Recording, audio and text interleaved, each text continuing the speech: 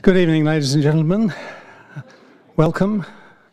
Welcome to the Newbold College Diversity Centre for its second event of the academic year.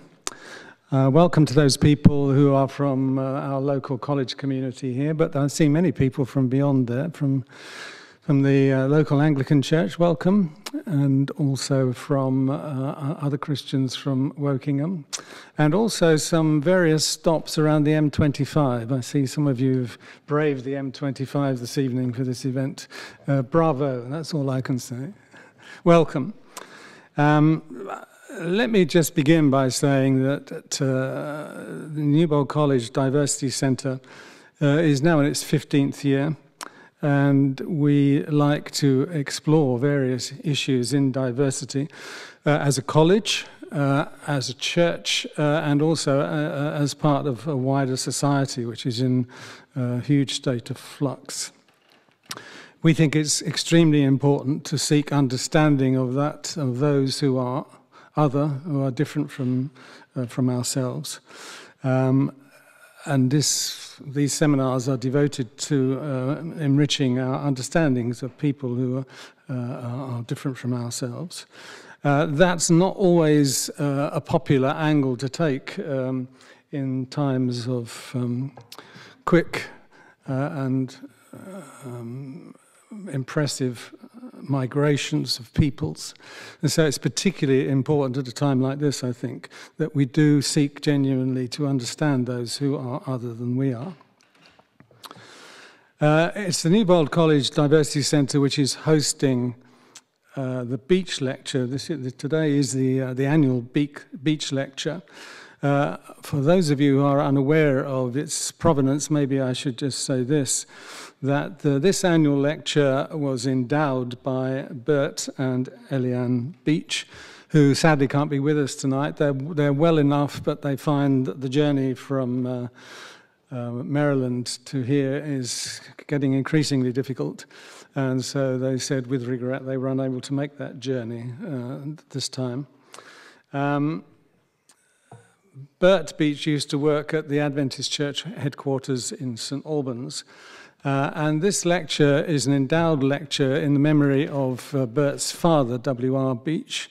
Both Bert and his father were committed educators, and Bert particularly a committed ecumenist.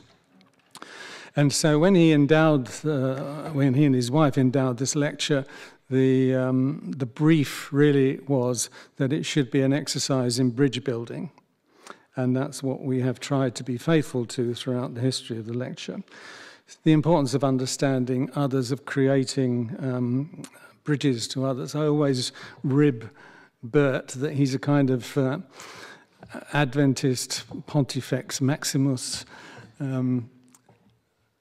He rejects the label.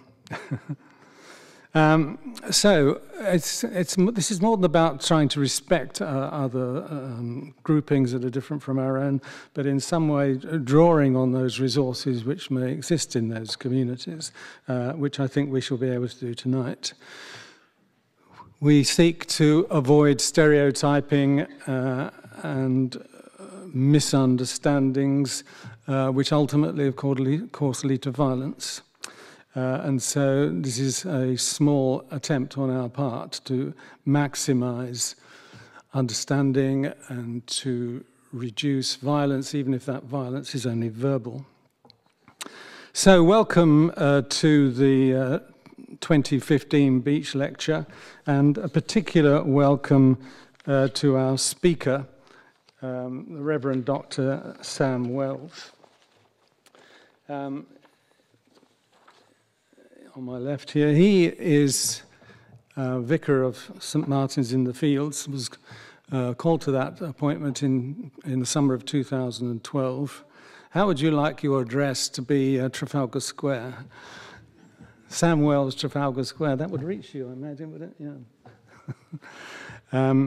So he's leading the ministry in St Martin's in the Field. He has been priest in his earlier years in Newcastle and Cambridge and Norwich. His education was completed at Oxford Edinburgh and Durham. That's where he did a PhD in Christian ethics in Durham. And the title of his thesis I found quite intriguing: How the Church Performs Jesus' Story. How the Church Performs Jesus' Story. I think that's something which has informed his work ever since. He's the author of some 20 books. The latest one, published a couple of months ago in May, is called A Nazareth Manifesto. That's got an intriguing title, I think. And it plays on the idea that we are not called to work for people. We are called to work with people. And I know Sam believes that with is one of the most important words for Christians to use in their vocabulary. He's also a visiting professor of Christian ethics at King's College London. It seems that he has always felt that understanding and being with the poor is a significant part of his vocation. Of course, St. Martin's in the Field becomes an important part of that story. He's worked in quite a few urban priority areas during his ministry. And St. Martin's in the Field, as you are probably aware, has got more than a century's experience of working with the homeless. His job before coming to St. Martin's in the Field was as Dean of Chapel at Duke University. And I would say to you that if you ever feel in need of a good sermon, then you should go onto YouTube and go onto Duke University Chapel, and then there's a great many of Sam's sermons on there. Well worth a visit. I've listened to many. He was also a research professor at the Duke Divinity School while he was there. Back to his latest book, A Nazareth Manifesto. He says of it that we should remember that Jesus spent a week in Jerusalem working for us, 3 years in Galilee working with us, and 30 years in Nazareth being with us, and that those statistics demand our due attention. He says also that writing and studying for him is a form of prayer. I thought that was very interesting. Writing and studying a form of prayer. People, he says, often ask him how he finds the time to write these books, 20 or so books. And the answer he gives apparently is always the same. Writing is part of what it means for me to flourish and to breathe. And so this evening, I hope that we will learn to breathe and that we will flourish as we listen to our 2015 Beach lecturer, Reverend Dr. Sam Wells. Will you please show him that you're glad that he's here?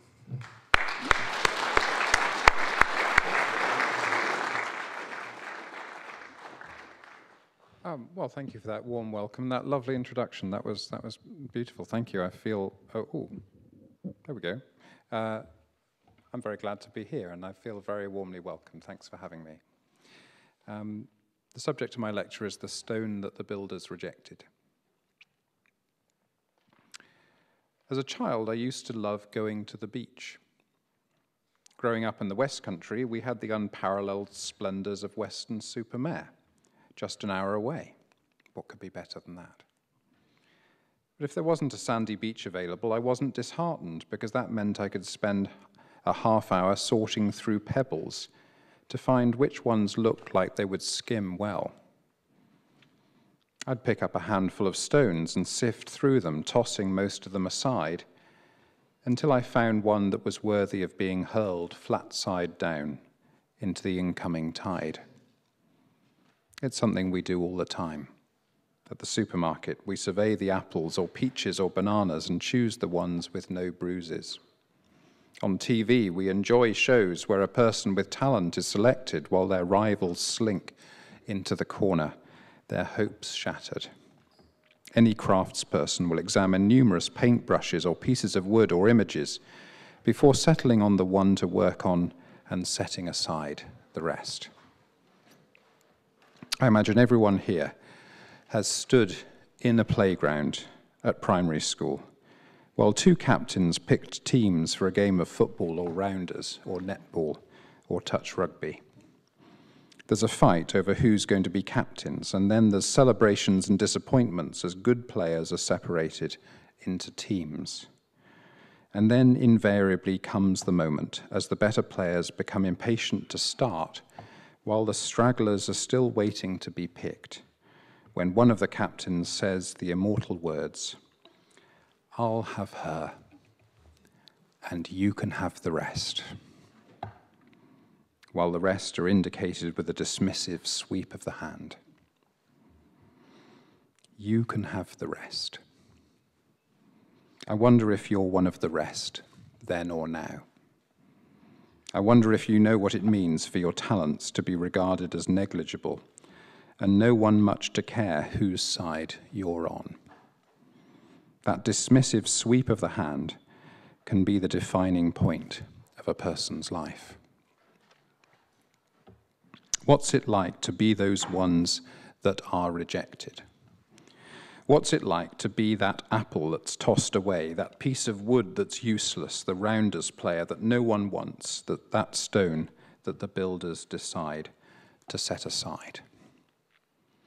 I'm currently part of a congregation where perhaps a majority of people know exactly what it feels like. Why? Because St. Martin in the Fields has a reputation for having an ever-open door to those who've been rejected, and a community that's well known for putting the rejected at its heart is likely to assemble around it a bunch of people who identify with those feelings of rejection, even if their life circumstances superficially seem that little bit more secure. My suspicion is pretty much everyone at St. Martin's feels in some significant way like an outsider, either because they know exactly what it feels like to be told they're not wanted somewhere, or because they're carrying a secret that, if revealed, could, they fear, produce the same effect. Stay with that feeling of rejection for a moment, if it's not too painful. Rejection keys into our profound feelings of unworthiness, of being useless, peripheral, no more than a passenger in a world of drivers. It makes us feel stupid, ugly, and unlovable. It digs into a place that suggests this would all be much better without me.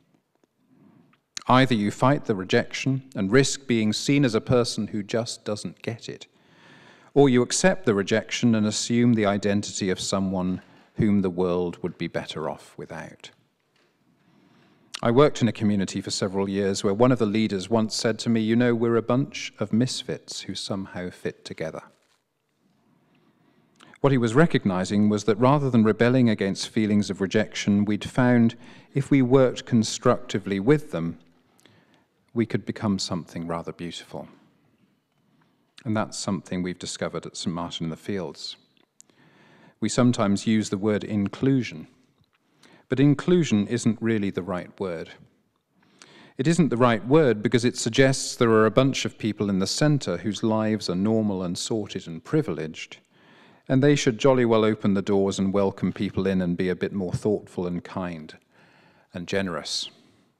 The problem with this is that it's such a patronizing and paternalistic model. When the community leader said, "We're a bunch of misfits who somehow fit together," he wasn't regarding himself as normal and secure and somehow above it all. He was one of the misfits too. He was reframing the whole idea that there was a centre and a periphery, where the centre gave kindly hospitality to the periphery, because the cost of that idea is that the periphery feels humiliated and the centre feels smug. What we've discovered at St. Martin's is that if you're looking for a cornerstone, the best place to look is among the stones that the builders have rejected. Not long ago, we hosted an evening on dementia and faith. And what electrified the evening was when a person with dementia and a person caring for a loved one with dementia each spoke with wisdom, courage, and truth. Those with dementia must be among the most rejected in our society. But that night, it was brilliantly obvious that the Holy Spirit was speaking through them. For some time now, St. Martin's has hosted events surrounding disability and faith.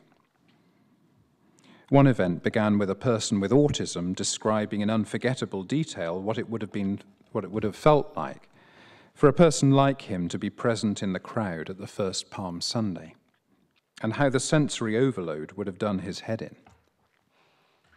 No one listening could ever see all the hosannas and palm branches in such an innocent way again. Some while ago, St. Martin's hosted an event for single people in which participants explored the advantages and disappointments, sadness and opportunity of being voluntarily or involuntarily single. Again, it was a discovery of solidarity, wisdom, and hope.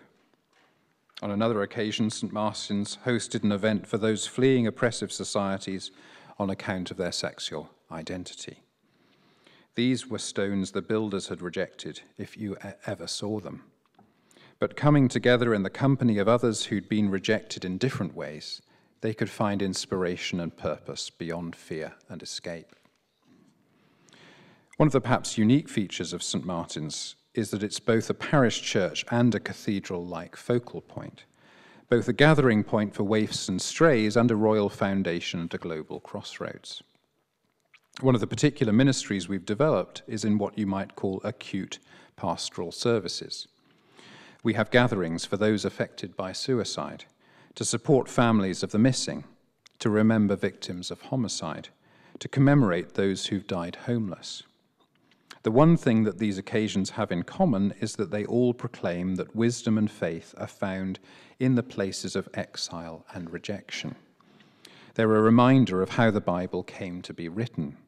Israel was in Babylon, in exile, captured and deported by the Chaldeans, dragged 1,000 miles due east. It was angry, guilty, depressed, despairing, doubtful, paralyzed, powerless. And what Israel did was to piece together the half-remembered stories of its people from 1,000 years before, stories of slavery, escape, and freedom.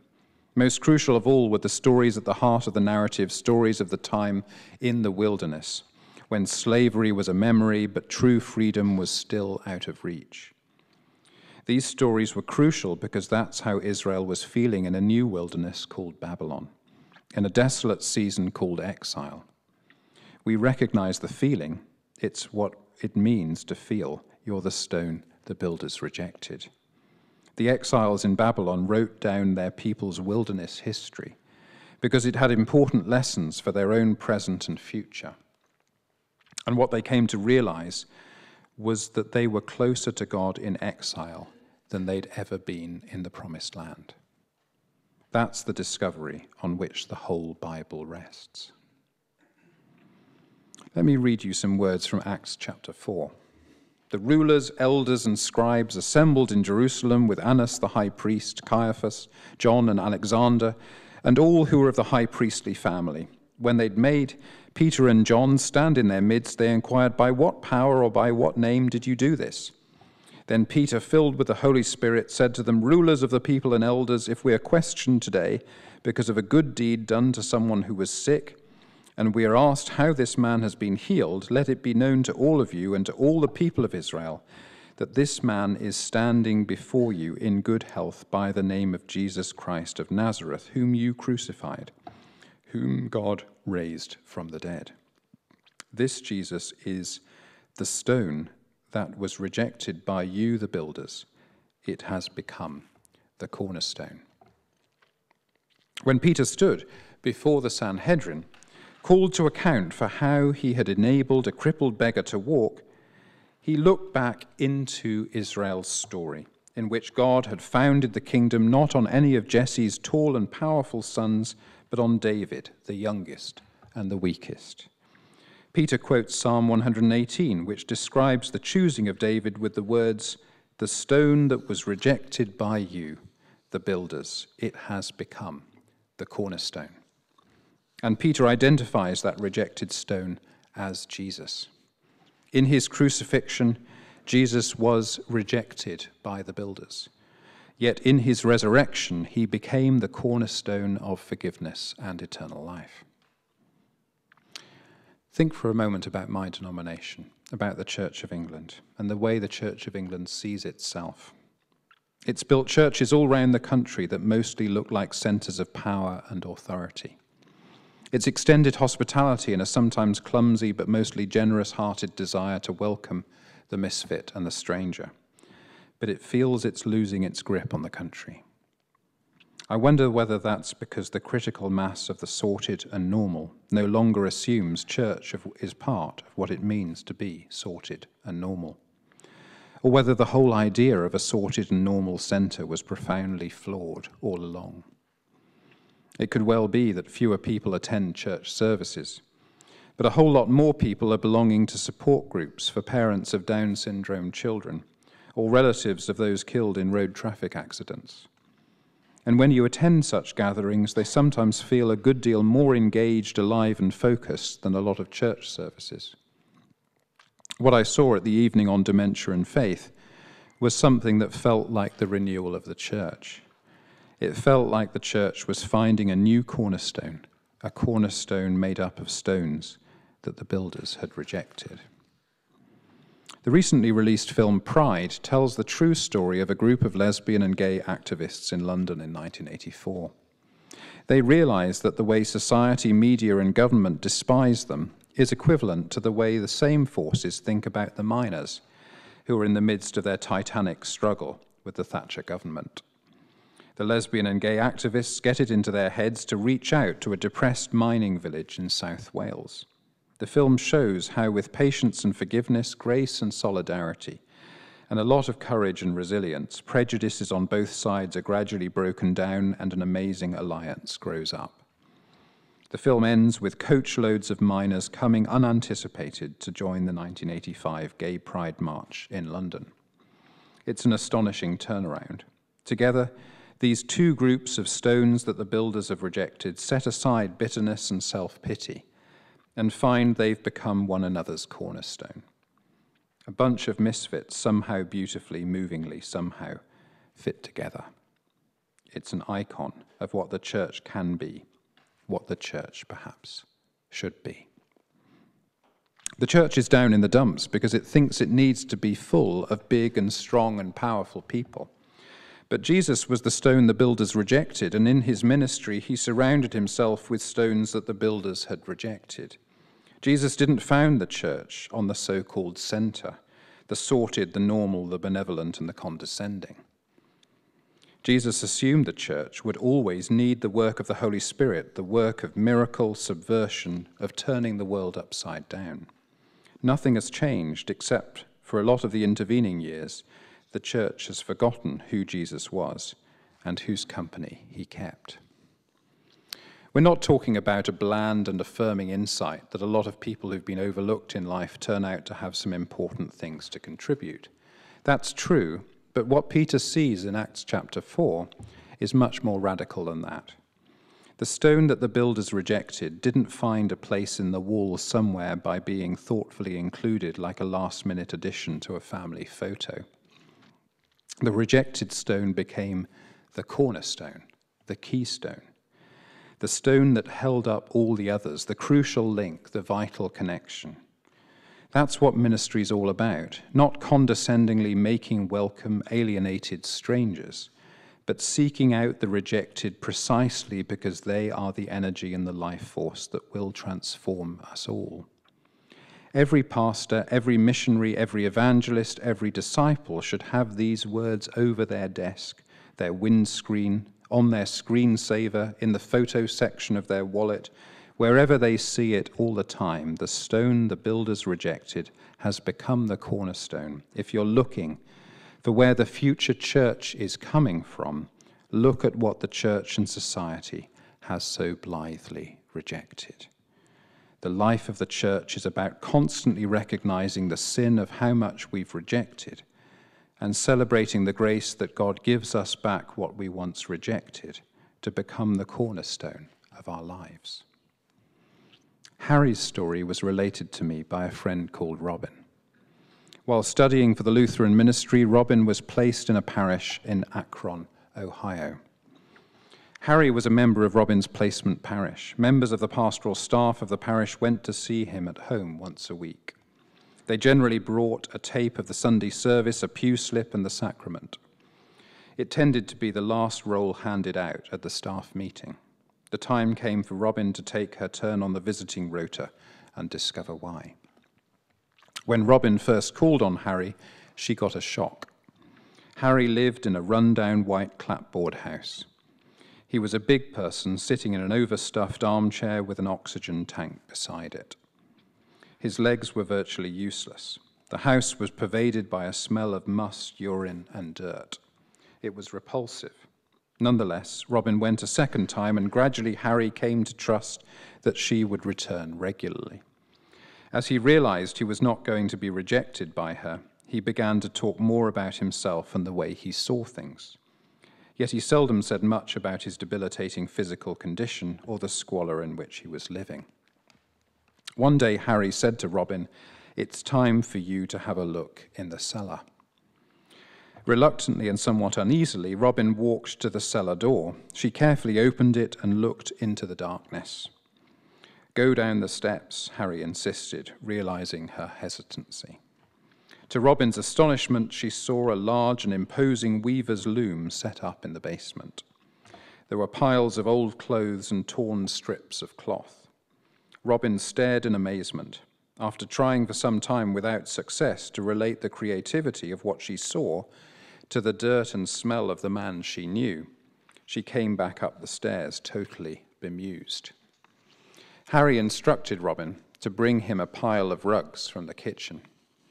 He took them from her and put them down in front of him and began to tell the story of his life. He explained that he took in any old clothes that nobody wanted and scraps of cloth from the rubbish heap. He then wove them into something new. The something new was the pile of rag rugs she'd found stacked in his kitchen. He then gave what he'd made to people who needed a rug. Why did he do it? Because, he said, he felt he was like the old clothes and the waste cloth. He was on the rubbish heap of life, alienated from his friends and his family, unable to work, unable even to breathe properly. He gave Robin his finest rug. Some weeks later, she conducted his funeral. The time came for her to return to her seminary and complete her studies. At one tutorial, she shared Harry's story with a group of her colleagues. After the session, a fellow student touched Robin's arm, took her to one side, and said, "Harry was my uncle." The student was in tears, for she realized that she'd lost her chance of reconciliation with him. She'd thought of Harry as a pariah, but she could now see he was a saint. Robin retrieved her precious rug, which Harry had given her, and gave it to her fellow student. Even after his death, Harry's ministry was transforming the lives of people whom he touched. As Robin told me the story, she added finally, "I'm still moved by his witness." The stone that the builders rejected had become the cornerstone. Similar factors are at work in a number of Old Testament narratives. For example, the tension in the Joseph story begins when he's one of the youngest of Jacob's sons, yet the eldest son of the favored wife, and recipient of his father's gift. He is the stone that the builders rejected, first by his brothers, who throw him into the pit, and then by Potiphar, who has him thrown into jail. But in saving Egypt from famine and saving his family from starvation, Joseph becomes the cornerstone. Likewise, Samson is an exalted figure who, when he becomes blind, imprisoned, mocked, and exiled, achieves more than in his days of glory. I'd like to dwell on one particular story for a few moments, the story of Ruth. The story of Ruth tells how the stone that the builders rejected became the cornerstone. The needy migrant turns into the source of national renewal. This tiny story, almost entirely made up of dialogue, epitomizes a journey from rejection to belonging that we need to make today. The backdrop is a political environmental crisis in Israel during the time of the judges. The rule of law had been practically abandoned and famine menaced the land. The people of Israel were sworn enemies of the Moabites because the Moabites were seen as the fruit of incest between Lot and his daughters, and because they'd refused to help Moses and his people when they themselves were strangers in the wilderness. Around 15 times in 4 chapters, we're told Ruth is a foreigner or a Moabitess. Ruth is like an archetypal asylum seeker today, a sexually dangerous woman from a suspicious country with a foreign religion, bringing a basket load of trouble. It turns out she's the bringer of salvation. Her son Obed is set to become the grandfather of David, Israel's greatest king. The story hinges on 2 face-to-face relationships, the sympathy between the Israelite widow Naomi and her daughter-in-law, the Moabite widow Ruth, and the reciprocity between the same Moabitess Ruth and the wealthy but childless kinsman, Boaz. Ruth faces isolation as a foreign widow amidst a famine. She's vulnerable to being molested in the barley field and begins the story facing humiliation and death. But she pledges her loyalty to Naomi now and forever, and she matches her impoverishment with Boaz's resources, his lack of an heir with her youth and attractiveness, his dilatory paralysis with her initiative and energy, her neediness with his ability to navigate the legal niceties in her favor. There's no need to be sentimental about Ruth's story. She faces a terrible crisis as the story begins. It's not necessary to portray her simply as a pious, devoted daughter-in-law who discovers an influential kinsman and patron and makes him her husband. She uses guile and seduction to achieve what her lowly social status would never have given her. But we also have to recognize what she gives up. In becoming an Israelite, taking on her mother-in-law's family, language, town, and religion, she takes the path of total assimilation. If we think about migrants today, host cultures shouldn't be pious and assume all asylum seekers will be guileless and innocent. But neither may a host culture assert its customs so strongly that it demands every migrant adopts those traditions from the word go. But just as much as we shouldn't overplay Ruth as a model of the perfect asylum seeker, so we mustn't miss the depth of her story. She sticks with Naomi through thick and thin. Boaz shapes his life to redeem her, and in doing so finds a blessing.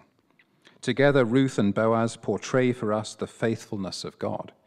This is how God works, with steadfast love at personal cost, facing adversity, never letting us go, sometimes using guile, sometimes shrewdness, always disarming us with goodness and constantly pointing to a purpose beyond what we can yet see.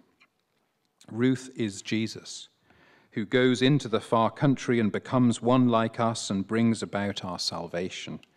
But Boaz is also Jesus, for like Jesus, Boaz takes on his shoulders the troubles of one he doesn't need to help and brings deliverance at great cost to himself. Now we see the political implications of what we're exploring about the stone that the builders rejected.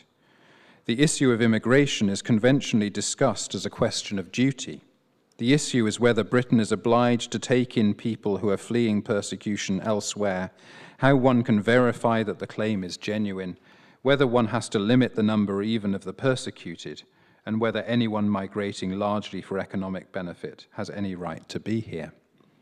What Ruth's story shows is that the foreigner who appears to be nothing more than a bundle of trouble turns out to bring vital initiative and energy, and ultimately becomes the harbinger of the nation's hope of renewal. And what Ruth evokes in the host country is to stir in Boaz an awareness of his own scarcity and to inspire him to actions that write his place in salvation history. To turn our back on migrants is to forget our identity, inhibit our renewal, and deny our destiny. This isn't saying take away border controls and dismantle quota policies, but it is saying it's time to change our framework for the whole conversation about migration. Migrants are not fundamentally a threat and a danger. They're first and foremost a challenge to the church to re-inhabit its true identity and a gift to the nation to rediscover its lost energy. You can have too much of a good thing, but immigrants are fundamentally a good thing. We're all migrants, or the sons and daughters thereof. Jesus was a migrant too. To forget that is to forget who we are and to forget who God is. And the reason I've got a particular care for this issue is that I am a migrant. I was born in Canada, was brought to this country as a baby, and as an adult left to make a life in America. I migrated back to this country not that long ago. On each occasion, I was welcomed as a stranger and seen as a blessing, a source of hope and renewal. And most importantly, in 1938, my mother came to this country as an asylum seeker. The danger she escaped was real. She left Berlin just in time. She learned a new language and new customs in a foreign land. In time, she found her Boaz. And that's how I come to be here today. I can't avoid the conclusion that if Britain had had the same attitude and policy towards asylum seekers then that it has today, I would never have been born. And by the way, I didn't mention my mother's name. She was called Ruth. And now we can see that turning the rejected stone into the cornerstone is a constant theme in the Gospels. Jesus' calling of the 12 disciples is a rounding up of the 12 stray tribes of Israel. His ministry to the social outcast is an ingathering of the exiled. Thus, Jesus combines the prophecy of Isaiah chapter 2 that the nations will stream back to Zion and all find a place at the Lord's house with the injunction of Leviticus 25, that the oppressed will go free and that if they've found redemption as the years go by, they and their children with them shall go free in the Jubilee year. The most common picture of heaven is of a great banquet, and the most common sphere of conflict in Jesus' ministry is the dinner table. It's in the act of eating that reincorporating the rejected stone is practiced and its significance perceived by friend and foe.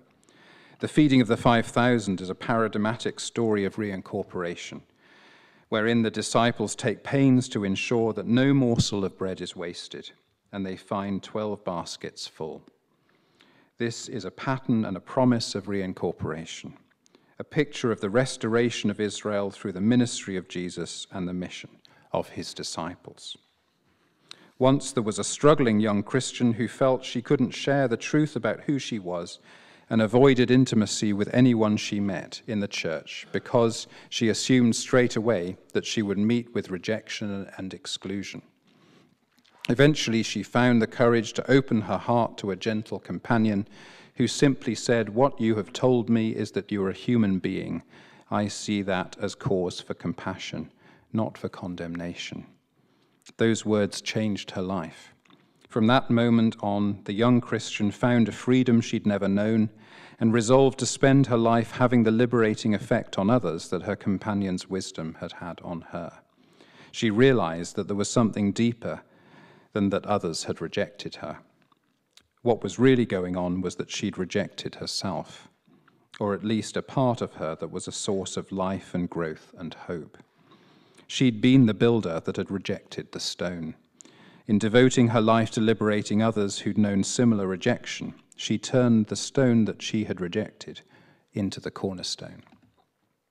I wonder what part of yourself you've rejected.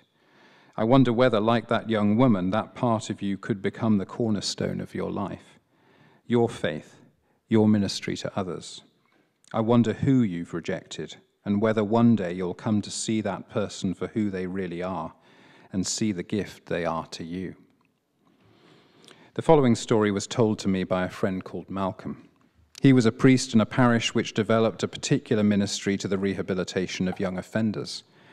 This ministry included the development of a furniture resource centre, which used to take in old and damaged furniture, restore it to a usable condition, and make it available to those living on low incomes or being rehoused. In the course of this ministry, Malcolm came across Paul, who was a 15-year-old with a history of misusing drugs. To finance his dependence, Paul had become proficient at breaking and entering homes and pilfering the contents. Malcolm also came to know a woman called Crystal. Crystal lived with her young daughter in a house in Malcolm's town. She also had a drug habit, and she financed it by bringing men back to her house at night while her daughter was asleep. When Malcolm came to visit her, he discovered that her house contained no furniture whatsoever, upstairs or down, only the mattress on which she entertained her male customers. Everything else, he realized, was sold to pay her pimp. Malcolm saw that she might benefit from a particularly large delivery of furniture from the Furniture Resource Centre. The day came when Paul and Malcolm filled the delivery lorry with tables, chairs, cupboards, chests of drawers and wardrobes, and in the gaps between them put toys, games and books for the little girl. They arrived at Crystal's house and knocked on the door. No answer. No Crystal and no little girl. What had happened? Had she moved? Been arrested? Died? Was she ill, working, or insulted by the gesture? They had no idea. They couldn't face taking all the furniture back to the centre. Then Paul had an idea. Tell you what, he said, how about if we just take all the stuff in anyway? She'll get a surprise when she walks in. Malcolm took a while to realize what Paul was suggesting. You mean break into the house? But as soon as he said it, he recalled that a mere lock was no obstacle to Paul. In no time they were in the house, and the furniture was all off the lorry, the toys all over the floor. Then Crystal arrived home. She saw the open door and ran into the house, shocked and terrified. She saw Malcolm and burst into tears. I can explain, he said, but quickly he perceived that the tears of horror had turned to tears of joy. Her little girl had toys, too many to know what to do with them all. She herself had comfortable chairs and a place to eat and talk and relax. Malcolm was thrilled when he saw her joy. And then he saw Paul. Paul was tearful too, but for a different reason. He'd never made someone happy before. He knew how to break into houses. He'd been told many times how many hearts he'd broken by doing so. Now he'd broken into someone's house, into someone's life, and for the first time brought comedy, not tragedy, hope, not despair. His new life had begun. The stone that the builders rejected had become the cornerstone. Paul and Crystal were both people who'd been written out of the conventional script of life. The key moment in the story comes when Paul realizes there's a good use for the house-breaking skills he has honed through his adolescence. When these skills are reincorporated into the story, it's the cue for the reincorporation of Paul himself, then Crystal and her daughter, and finally the formation of a new community. Malcolm, and a force greater than Malcolm, found a way of reincorporating rejected stones, first furniture, finally people, and in the process stumbled upon the kingdom. And here finally we've come to the theological heart of the church. On the night before he died, Peter rejected Jesus. He denied him 3 times. Jesus was the stone Peter rejected, but Peter became the stone, the rock on which the church was founded, and Jesus, the rejected one, became the keystone. Jesus is the stone that the builders rejected, and Peter was one of those builders. But Jesus renamed Peter the stone, and in doing so, made him the cornerstone. The church is founded on and comprised of stones that the builders rejected. See Jesus in the face of the one you have rejected, and let the Jesus you discover in them become your cornerstone.